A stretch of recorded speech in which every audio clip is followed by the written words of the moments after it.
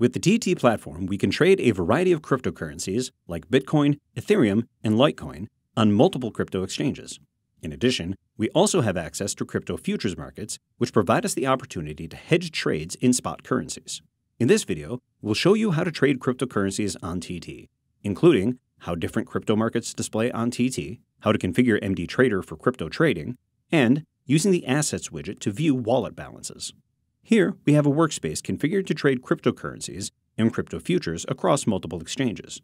We have a market grid populated with the various spot cryptocurrencies, as well as cryptocurrency future contracts on CoinFlex, BitMEX, ICE, and CME. We can use the market grid to both view market data as well as place orders. We also have a few MD Trader widgets displaying the market depth for their respective instruments, and which allow single-click order entry. In addition, we have time and sales widgets displaying trades in each of these markets, charts widgets displaying analytics, and our order book, positions, and assets widgets, which we can use to monitor our working orders, positions, and asset balances. TT's market grid, MD Trader, and charts widget display the high, low, and volume for a given instrument. For crypto futures on exchanges like CME and ICE that have defined sessions and settlement prices, this data is for the current session. For crypto exchanges that trade for 24 hours, the high, low, and volume are calculated on a rolling basis and use the most recent 24 hours of data. Daily graphs and daily P&Ls reset each day at midnight UTC, and the settlement field in Market Grid provides the midnight UTC price. Quantities are also displayed a few different ways across instruments and exchanges.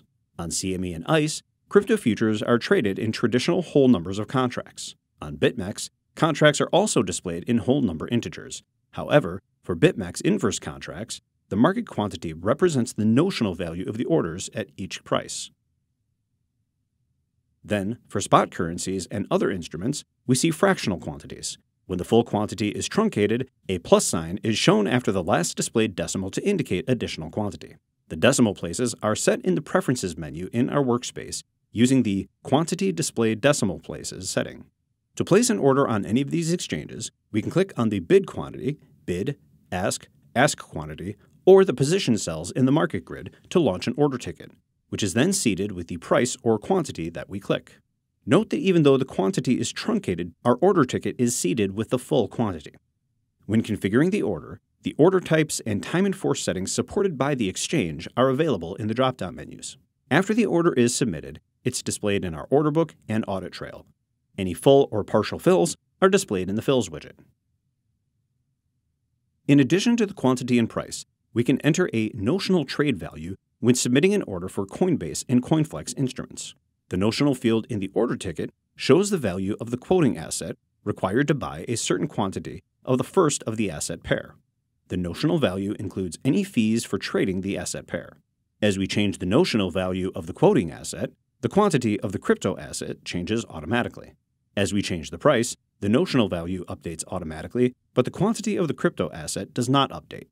If you use the notional value to populate the order ticket, the order still submits in terms of the quantity of contracts for that instrument.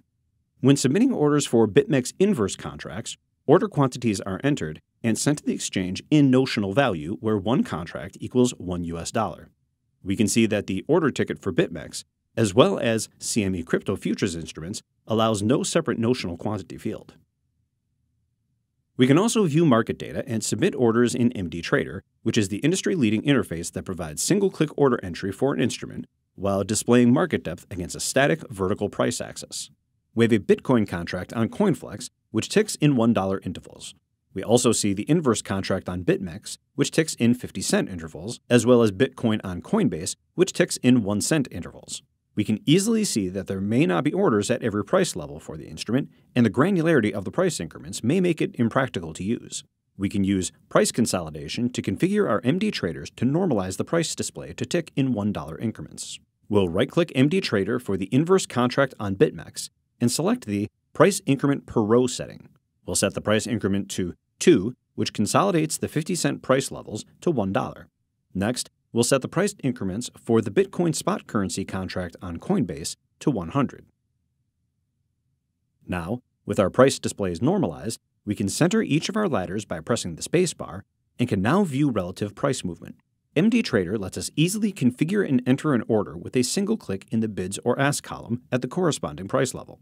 We can use a default order quantity, quickly modify the quantity, or click our net position to seed the order quantity, which is useful if we want to quickly flatten our position. As we can see, the display of our position is truncated. Again, when we click the abbreviated value, the full value is seeded in the order quantity field.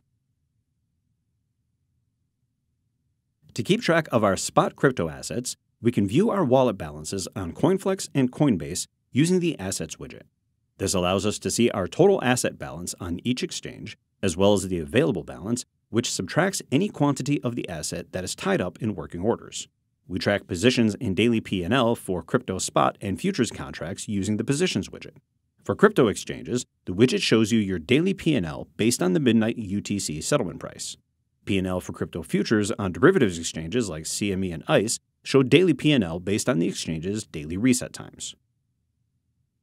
As you can see, the TT platform allows us to trade various cryptocurrency spot and derivatives instruments across multiple exchanges, all from a single screen. Crypto traders can use the same advanced tools used by the world's leading futures traders to view crypto market data, execute trades that fit their trading strategy, and track their positions in crypto assets. To learn more, visit our website at tradingtechnologies.com.